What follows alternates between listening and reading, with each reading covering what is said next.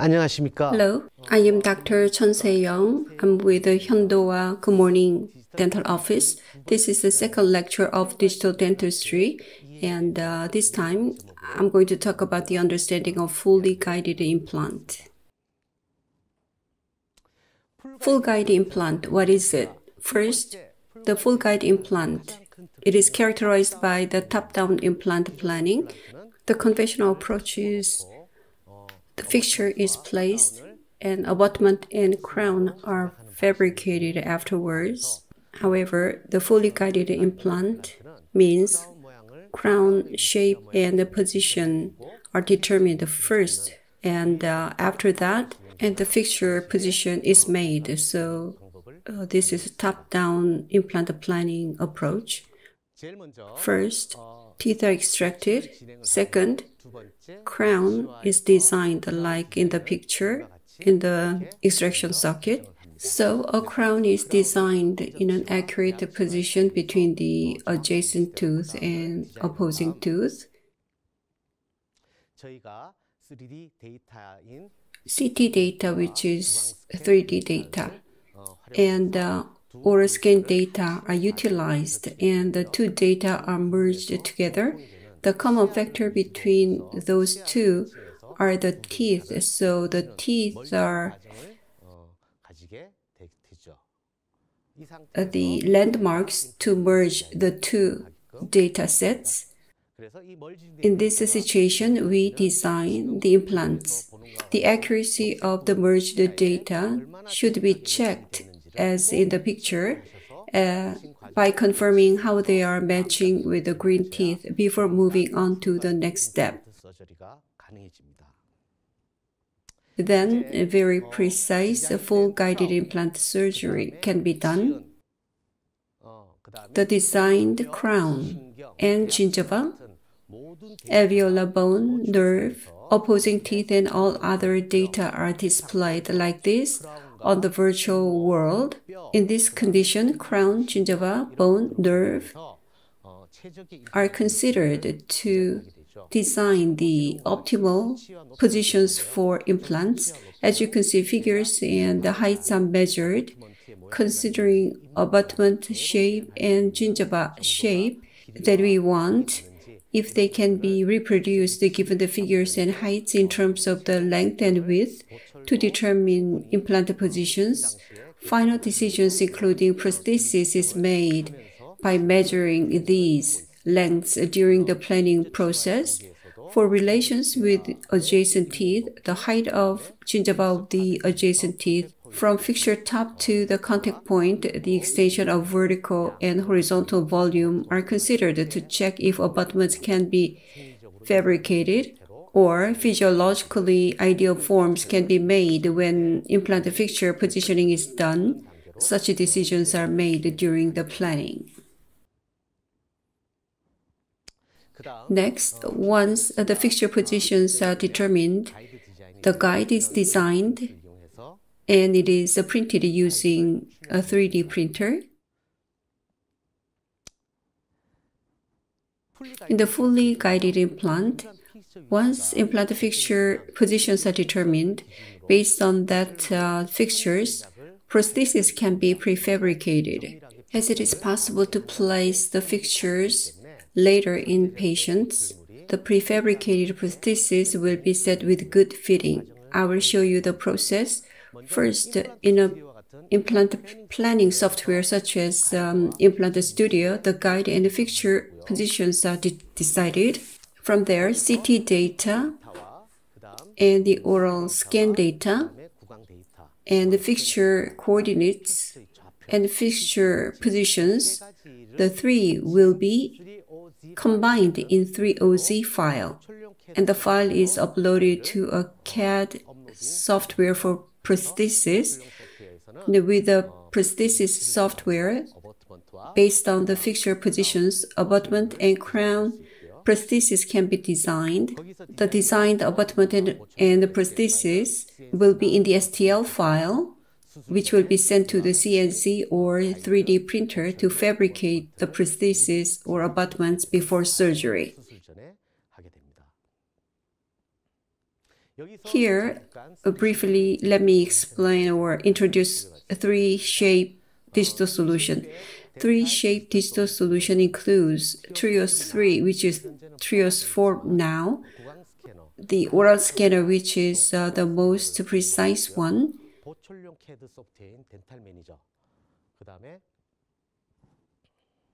prosthesis CAD software, dental manager, and ortho software, implant studio. It is equipped with the full line of dental CAD software, the top-notch level around the world. Pre-OP workflow. At the beginning, data is collected using oral scanner. Scan data is acquired, and the three-dimensional data is acquired using the CT.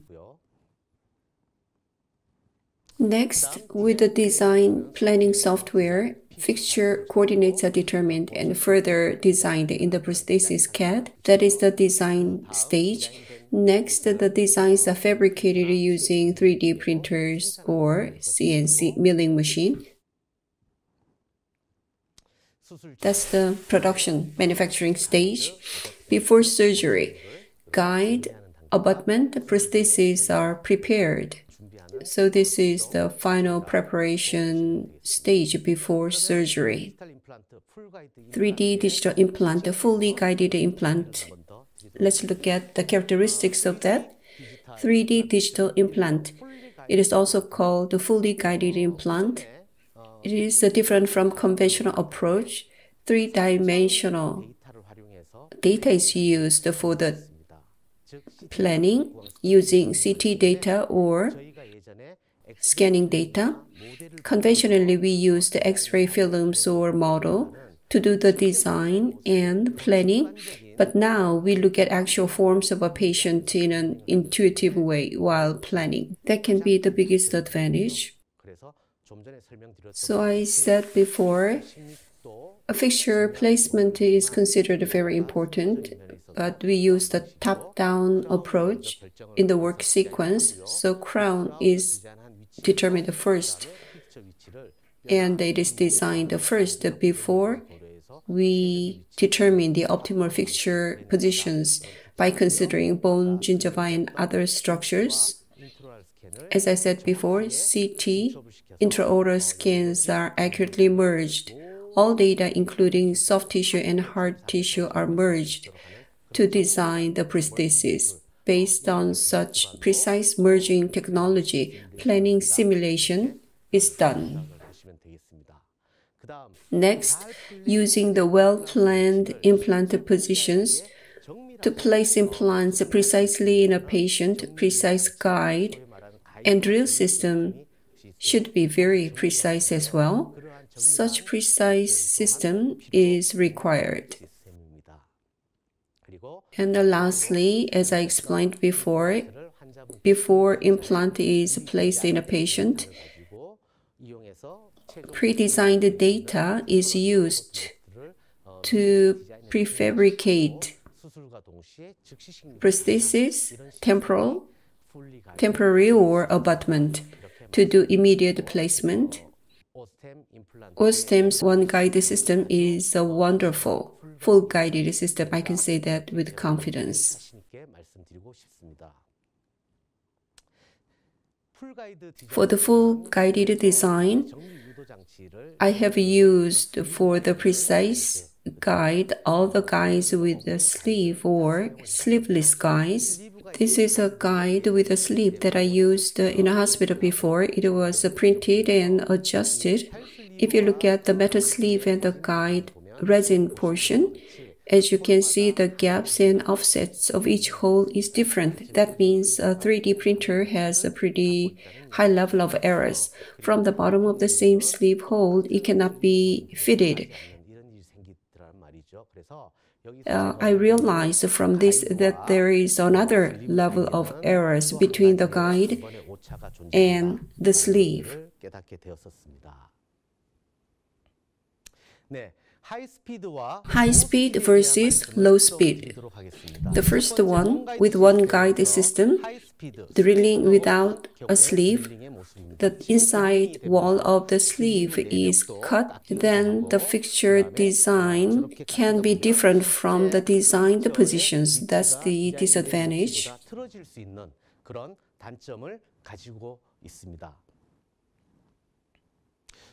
The second image of drilling, it is an example of low-speed drilling.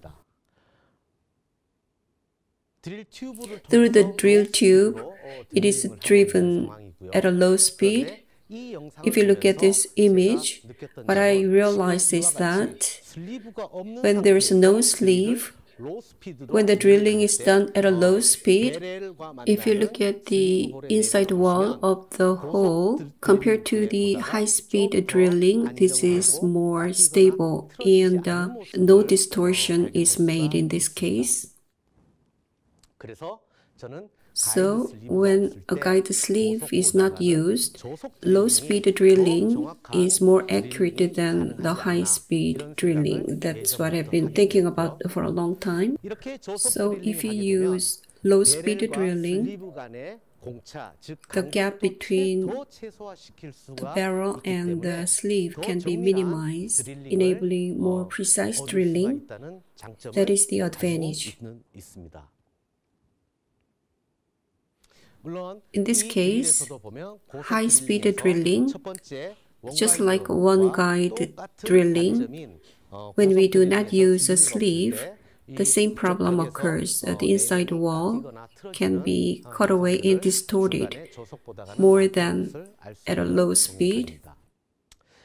So in a guided surgery, let me talk about the top secret solution. What I'm proposing is that sleeveless guide plus low-speed drilling. This solution can render most accurate solution. That's what I want to say.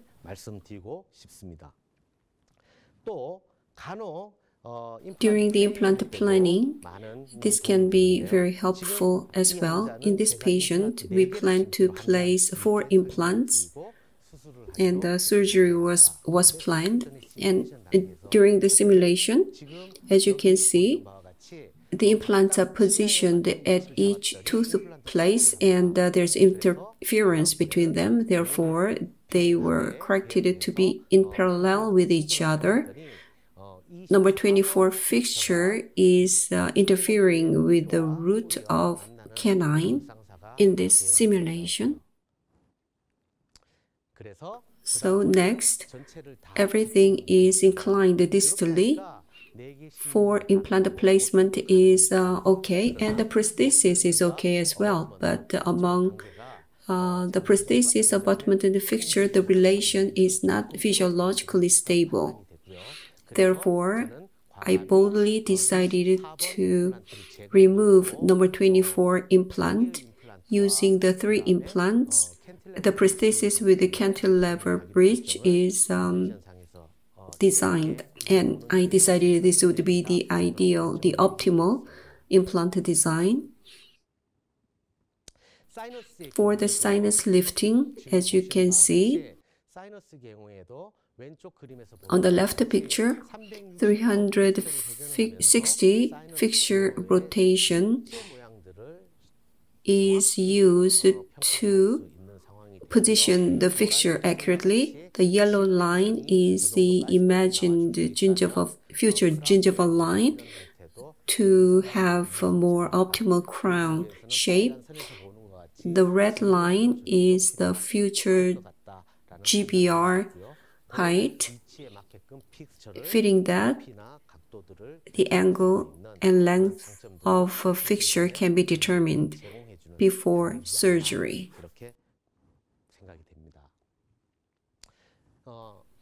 Horizontal augmentation, GBR case. In this case, the buccal bone of number 46 is severely resorbed. In this patient,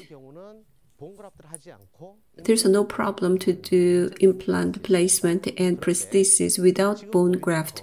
However, if you look at the gingiva, if the gingiva can be made like this, more ideal and physiologically stable placement can be done. In order to raise gingiva up to this level, GBR is planned. So the gingiva will be raised superiorly and buccally. Then this much bone graft is needed. If you look at actual thickness of the gingiva before bone grafting, it is pretty good. If we need this much gingiva thickness, not only the bone graft but also soft tissue graft is needed. At this stage, the diagnosis and the planning have been made. Therefore, bone graft and soft tissue graft was done. This is the contour of definitive prosthesis, naturally flowing with the gingiva like a natural tooth to facilitate the self-cleaning as much as possible. And this is how it is finished. Before surgery, all of these were planned before surgery using the implant studio. Here, the full guided implant is compared to the analog implant. What are the differences? In the past, focusing on bone, implants were placed, so the definitive prosthesis do not fit the fixtures like this. Actually, this was considered very good prosthesis work. However, if you use the full guided system like Implant Studio, as you can see here, abutment holes and positions fit pretty well with the definitive prosthesis, enabling the ideal prosthesis. That is the difference between the full guided implant versus analog implant. In the anterior region, abutments are placed between teeth, and there was difficulties in the lab work to overcome that problem. But using the Implant Studio, in advance, using the top-down approach, the design and the fixture positions are designed, then the problem can be minimized.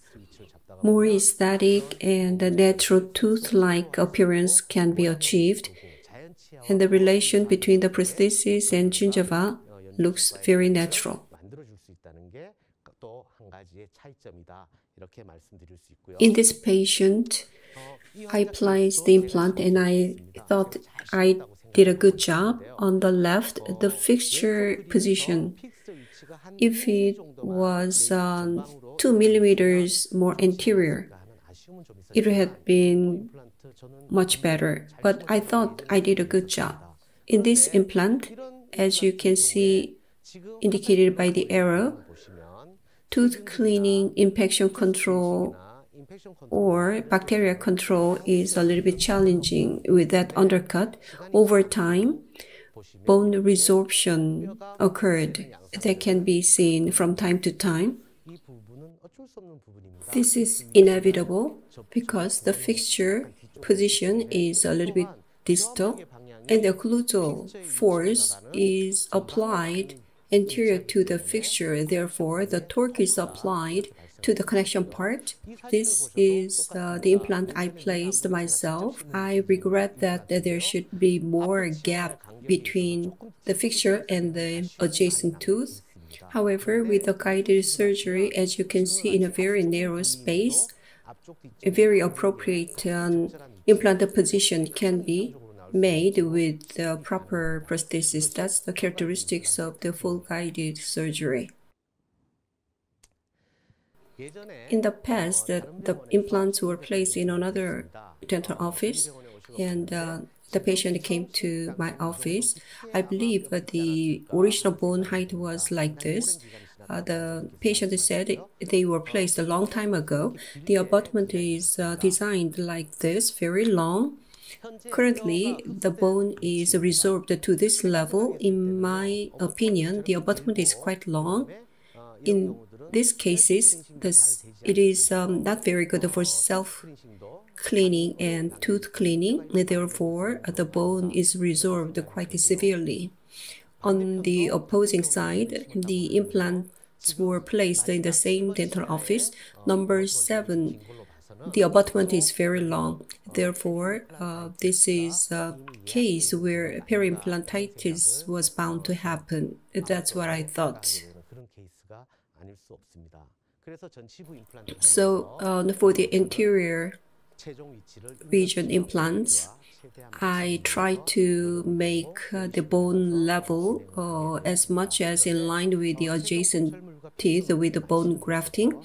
In the alignment, if I try to align them just manually, I don't believe the bone level that I desired could have been achieved.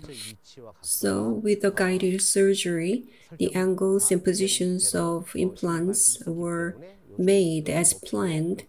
As a result, prosthesis like this was achieved.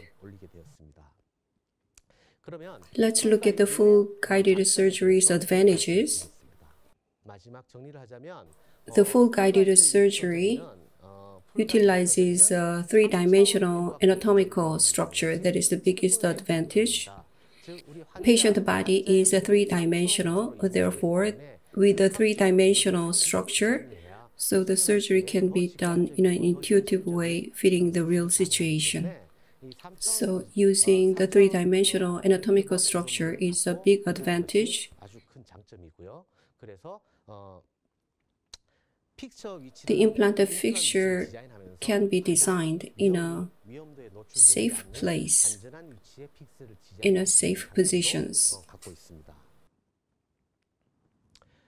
And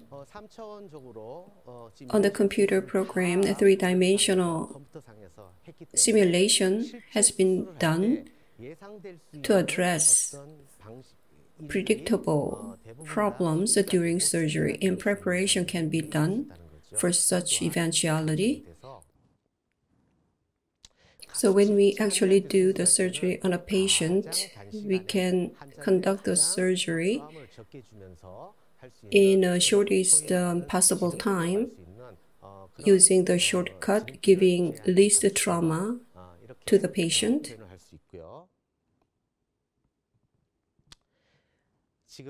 I mentioned the top-down fashion several times.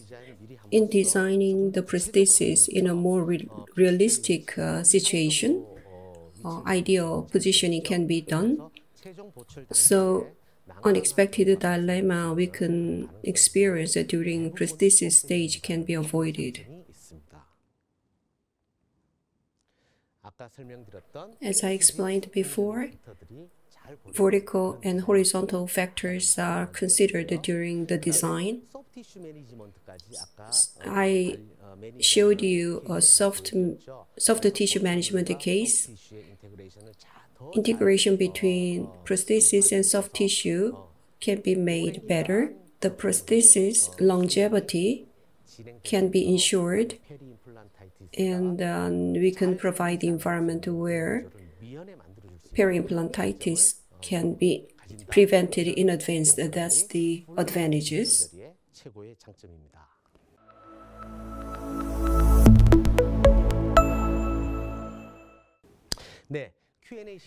Q&A. So let's look at some questions. Low-speed drilling and sleeveless guide protocol. Is there any objective evidences for that? The protocol actually doesn't have objective evidence. I have done the guided surgery for the last 5 to 6 years. I used various approaches, low-speed or high-speed drillings, and I've experienced advantages of one over the other. I have used a guide with a sleeve and without a sleeve. So the statement I made about this is based on my personal experience. It is not objective. The reason why I introduced this approach is that not only me, but other doctors will achieve more accurate surgery.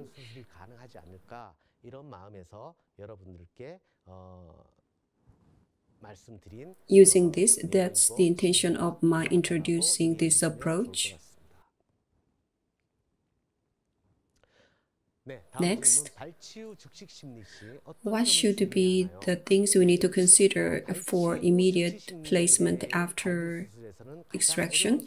This is one of the most challenging guided surgeries because there's irregular extraction sockets. We do the drilling through the guide, but when we do the drilling, depending on the shape, like a concave wall of the extraction socket, the drill can slip. In that case, bone flattening drill can be used, or to prevent the slipping of the drill, you can apply force to the opposite direction, or you can use a path drill from OSSTEM. The drill doesn't slip as it is designed that way, so that the drill direction is as planned, should not deviate from the plan. That's the most important thing when you do the immediate placement right after the extraction. During immediate placement, if I feel the drill is slipping rather much, then I switch the low speed to high speed with irrigation. So I use the high-speed drilling. One more thing, when we expand the drill hole, I try to expand the hole as wide as the fixture so that when a fixture is placed, it cannot slip. The drill cannot slip to the other direction, even though the initial stability may become low.